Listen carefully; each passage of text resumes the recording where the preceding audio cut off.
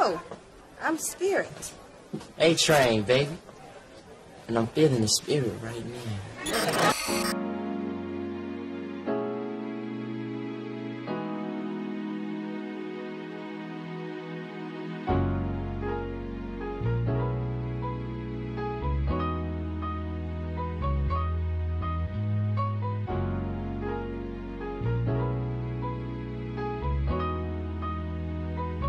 Hey everyone, this is D-Vyne and welcome to my channel. If this is the first time you're visiting this channel, make sure you hit that subscribe button and turn on your notifications as well so that when I upload new videos, you're the first to know. Now we have a lot to talk about today, so let's get right into it. Lloyd was one of the fastest rising stars in R&B during the mid to late 2000s, known for hits like Lay It Down, You, Get It Shawty, as well as features like Young Money's hit single, Bedrock. His distinctive falsetto and fresh feel-good sound made waves on the charts. And my personal favorite, his hit single You, that sparked this great debate.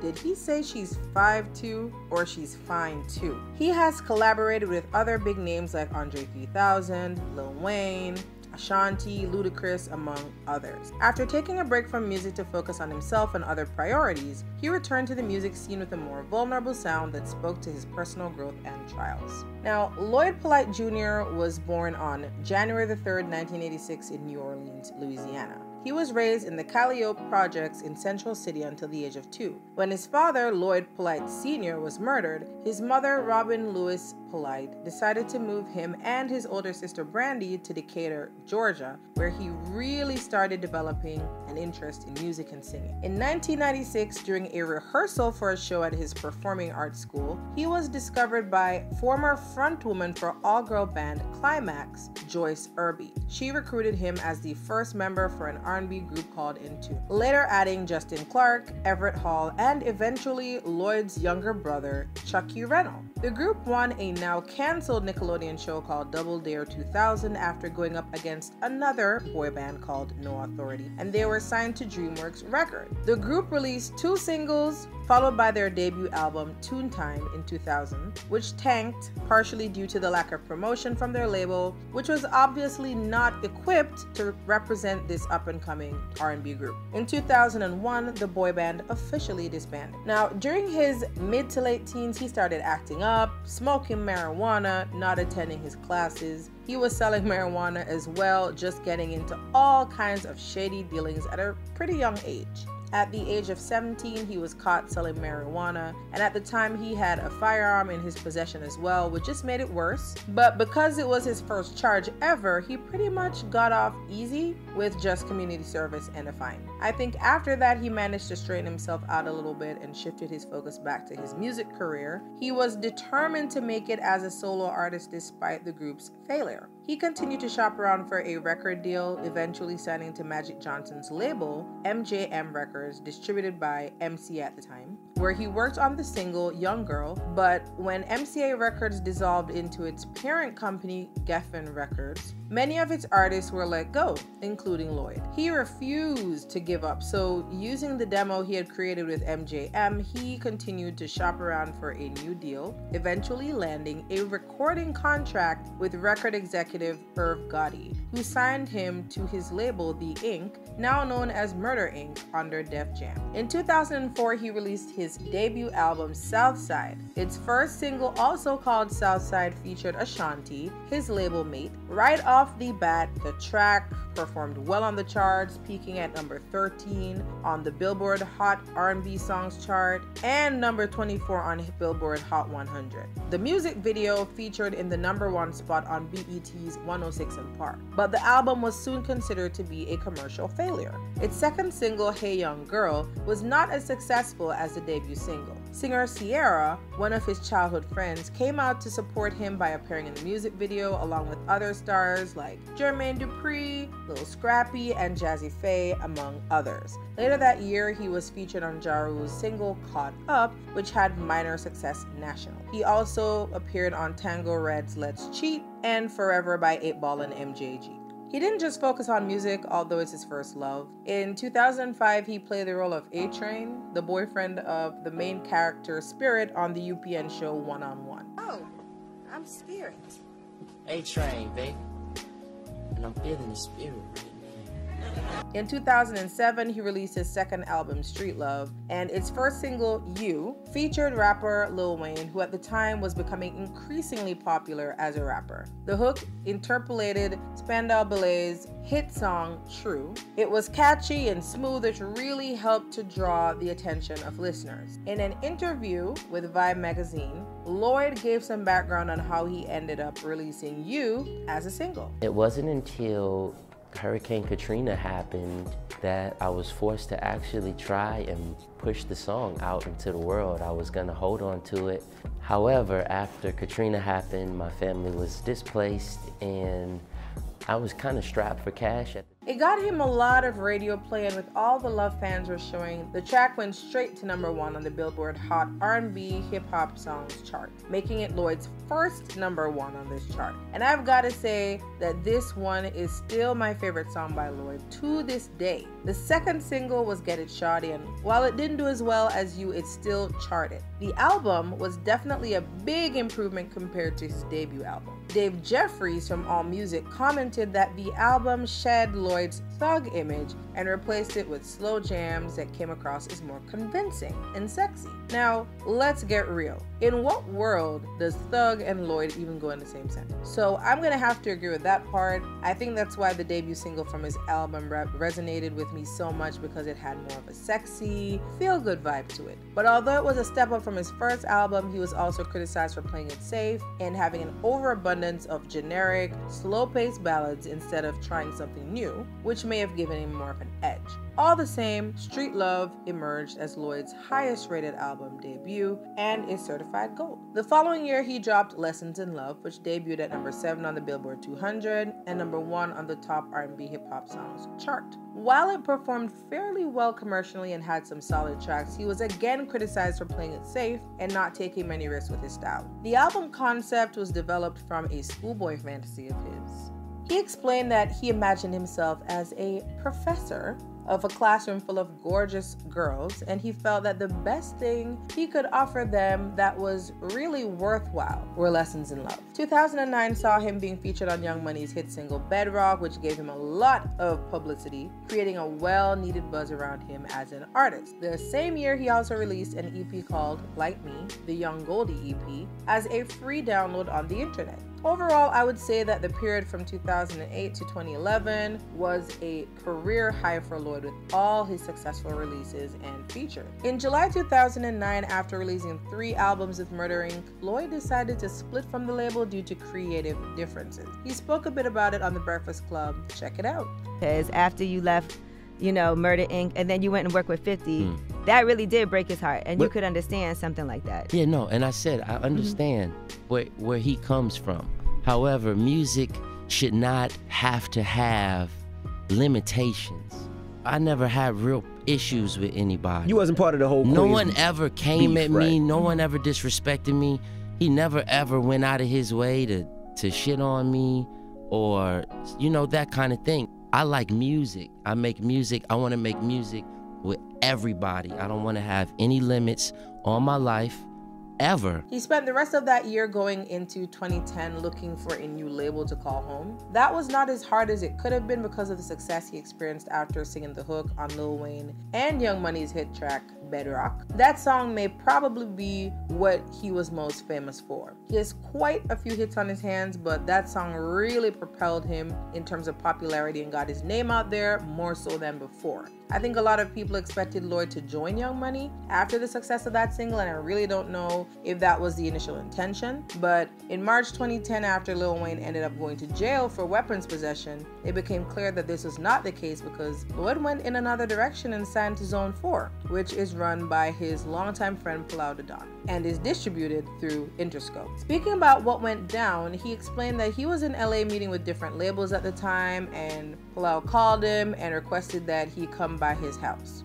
Love played him some music and he just felt inspired. And it reminded him why he wanted to make music in the first place, so he decided to sign with him. In 2010, Lloyd found himself in some legal trouble when he was sued by his former manager, Joyce Irby, for breach of contract. They reached a settlement where Lloyd was supposed to pay her over $100,000. He was also required to help her to find a new job. But according to documents filed in 2012, it seems that Lloyd did not honor that agreement and only paid out $20,000. I don't know if he was low on cash at the time. It could be a possibility because he has spoken before on experiencing periods like that, especially knowing that he had to provide for his family. He also made no effort to find her a new job. So Irby sued him once more for the remaining $80,000, the job, and also attorney's fees. I'm guessing that has been squared away since there has been no word of any further lawsuits. Then in September 2010, Lloyd made the decision to cut off his signature long hair and he donated it to a charity for children with cancer. He explained that it was supposed to be a reflection of his choice to make a change in his life going forward, to rebuild and strip everything down so that he could work on himself. So cutting off a big part of himself for someone else was the first step in making that change. When he cut his hair, it really triggered a lot of big changes in his life. One such change being that he moved from Atlanta to LA. He wanted to focus on trying not to look to other people for validation and to be more accountable for his own actions,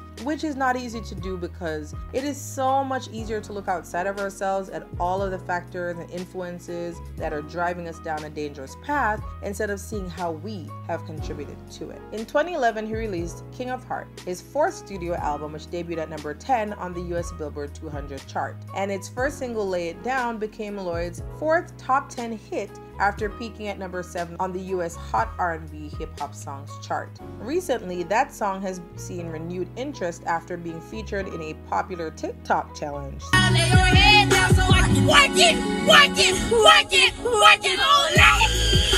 So a lot of the younger generation have now been exposed to it as well, and it's been getting a lot of love on that platform. The other released singles also charted, and this album was a success overall, with Lloyd receiving positive reviews from critics about the quality of his performance. The third single from the album, entitled Dedication to My Ex, Miss That, is considered to be Lloyd's biggest international hit, peaking at number 3 on the Australia and UK charts. The song features Andre 3000 from Outkast and was narrated by Lil Wayne. Now, not a lot of people can say that they have Andre 3000 featured on a song. That is a pretty short list of artists, so that in itself is an accomplishment. Now, the single didn't get much national recognition, but like I said, it was an international hit, so that's still a win for Lloyd. Then in October 2012, he dropped his first mixtape called The Playboy Diaries Volume 1, featuring Lil Wayne, August Alsina, Trey the Truth, among others. At this point, Lloyd kind of took a hiatus of sorts. He did a few features, but kind of went radio silent for a few years. His social media accounts became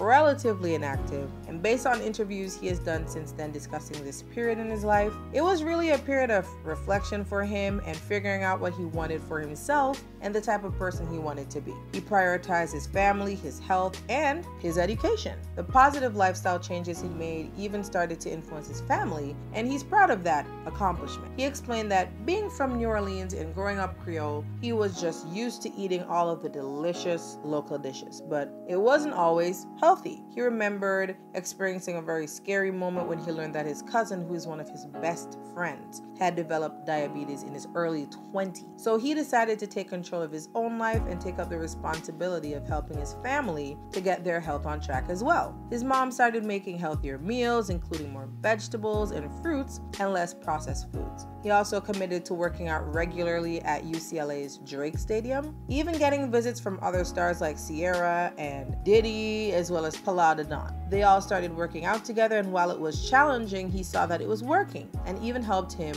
to change his whole approach to music. It got him out of his comfort zone and into a more organic space. He started listening to music from other genres, old records, and demos from other artists like Marvin Gaye, Miles Davis, and John Coltrane. That's when he decided he needed a new talent, so he picked up the guitar and started to learn how to play. He played that guitar lovingly called Sylvia after his late grandmother, every single day. During that time, he also toured with Lil Wayne, Trey Songz, and Diddy's Dirty Money crew, but he didn't seriously work on any album. He then decided to leave LA and move back to Atlanta. He explained that while living in LA, he was alone and really missing the people that matter the most in his life. Plus, he felt like it was a waste of money to be paying for 2 homes in separate places. Being back home meant that he could be more active in his family's daily life and didn't have to miss out on any important milestones like his sister's pregnancy, for instance. He was able to drive her to the hospital at the time, but he still ended up missing the birth of his niece because of work back in LA. He was heartbroken, but with the help of his mom, he quickly realized that he was just gonna have to learn how to balance his career and his family, his 2 biggest priorities. He started going to therapy with his youngest brother, who was suffering from clinical depression. And during those sessions, he learned how to communicate better and to identify his fears and then learn how to face them. He was inspired to start recording again when a friend came to him for help with a track he was working on for another artist. He ran into producer Shakespeare while at the studio, who's responsible for hits like TLC's No Scrubs and Destiny's Child's Bills, Bills, Bills, among others. Based on that meeting, they started working together on a new song called True. The track addressed the loss of his unborn child from a previous relationship and also what he was going through during his hiatus. He had gone through such a transformation during that time, and he felt like he didn't want to go back to making the usual turn-up music. He wanted to turn to something more organic, real, and authentic to who he really was and to his experiences. So he decided to be more vulnerable, and that's where True came from. He didn't want to abandon that just for a check or for popularity. Now, word got out that he was creating music again, and that led to a phone call with the founder of Empire Distribution,